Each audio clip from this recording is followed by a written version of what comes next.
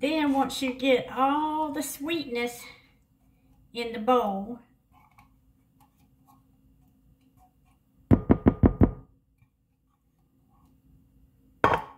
as you see, I have it.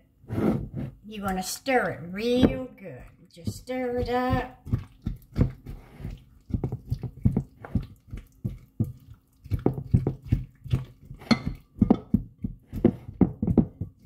I use the real strawberries. You do not have to use real strawberries. You can get the frozen strawberries out of the freezer, out of Winn-Dixie or Publix or wherever.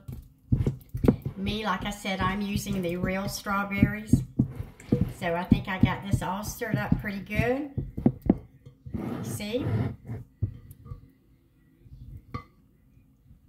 Then I'm going to come around and bring my cake up back here with all the holes. See all the holes that I put? And you don't go real fast. Just dab some on there. Right through there.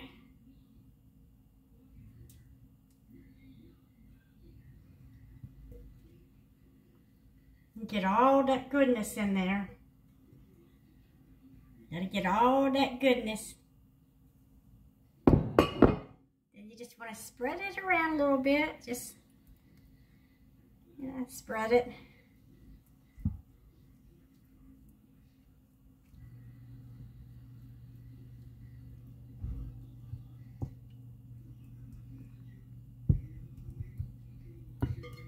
Just spread it. See how yummy? Now we have one more thing to do.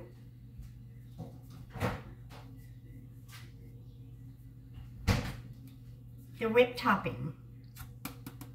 Good stuff. And I'm just going to take some and I'm just going to put it on here.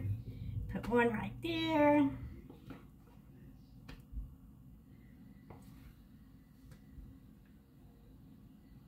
This is going to be so yummy.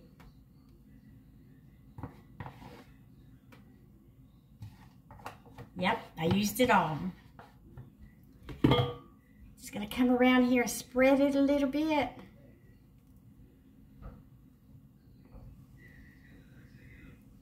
How you doing, Granny?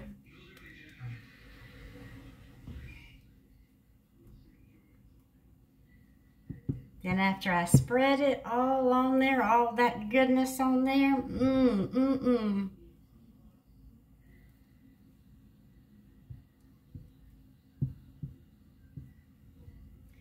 And since I always cook and make them, I always get to lick everything. So it's gonna look like this. Now we're gonna put it in the refrigerator. We're going to keep it in the refrigerator for about 30 minutes to an hour. And it's going to be so delicious, y'all. So, part 3 will be coming and I will show you the cake. Have a good one.